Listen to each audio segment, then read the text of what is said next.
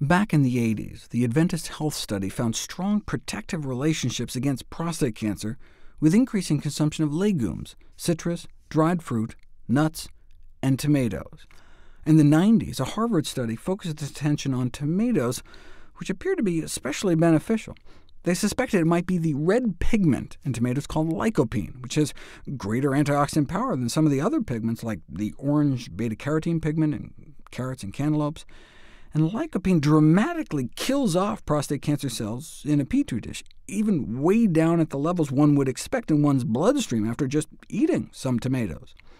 So of course the Heinz Ketchup Company, along with manufacturers of lycopene supplements, petitioned the FDA to allow them to print health claims on their products. They were essentially denied, saying that the evidence was very limited and preliminary, with no endorsement allowed for ketchup or supplements. By that time, further population studies had cast doubt on the lycopene theory. Consumers of high dietary intakes of lycopene didn't seem to have lower cancer rates after all. But who has high dietary intakes of lycopene? Those that eat the most pizza. So maybe it's no surprise there are mixed results. What we need is to put lycopene to the test. It started with a case study, a 62-year-old man with terminal prostate cancer, failed surgery, failed chemotherapy, metastases all over, spread to the bone, and so he was sent to hospice to die. So he took it upon himself to initiate phytotherapy, plant-based therapy, taking the amount of lycopene found in a quarter cup of tomato sauce, or a tablespoon of tomato paste, every day. His PSA, a measure of tumor bulk, started out as 365, but dropped to 140 the next month, and then down to 8. His metastases started disappearing, and as of his last follow-up, appeared to be living happily ever after. But when given in higher dose pill form, it didn't seem to work.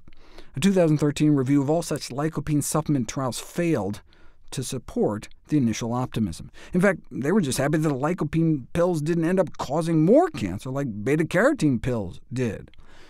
But then came 2014. Researchers in Italy had been giving the largest doses they could of lycopene, selenium, and isolated green tea compounds to men with precancerous prostate lesions, hoping they could prevent full-blown cancer.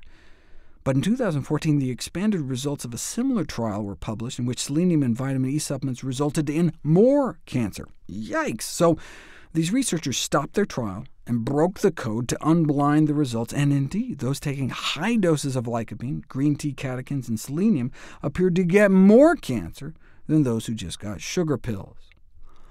The potential implications are dramatic, said the lead researcher, given the current massive worldwide use of such compounds as alleged preventive supplementations in prostate and other cancers. What went wrong? Well, after the beta-carotene pill debacle, researchers measured cellular damage at different natural and unnatural doses of beta-carotene. At dietary doses, beta-carotene suppressed cellular damage, but at higher supplemental doses, it not only appeared to stop working, but caused more damage. And the same with lycopene.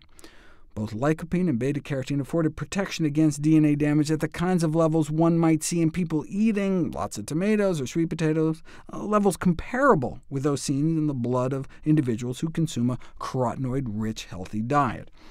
However, at the kind of blood concentrations that one might get taking pills, the ability to protect the cell against such free radical damage was rapidly lost, and indeed the presence of high levels of beta-carotene and lycopene may actually serve to increase the extent of DNA damage. So no wonder high-dose lycopene pills didn't work. Phytochemicals may be guardians of our health, but the safety of consuming concentrated extracts is unknown. The protective benefits of a phytochemical-rich diet is best obtained through whole plant foods. The food industry has different ideas, though. Soon, there may be phytochemical-fortified bacon, martinis, and ice cream, says this article in the journal Food Technology. If they can find just the right mix of plant compounds, they, quote, hope to reconstruct foods that once contributed to illness and disease to offer significant health benefits.